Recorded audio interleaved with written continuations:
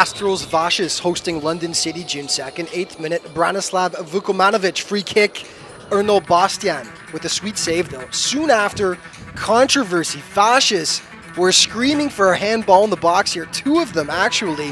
No call on either, and they couldn't believe it. 26th minute though, Astros Vasas do open the scoring.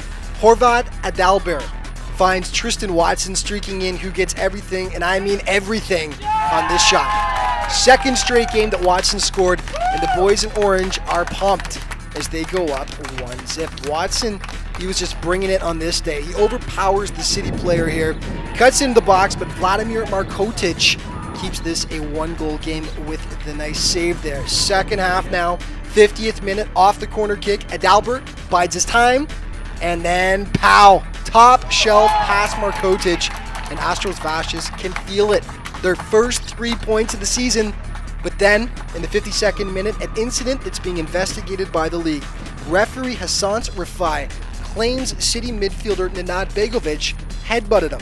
Now, the incident happened off camera, so unfortunately no video evidence, but Rafai red cards Begovic and suspends the game. So no points for either team.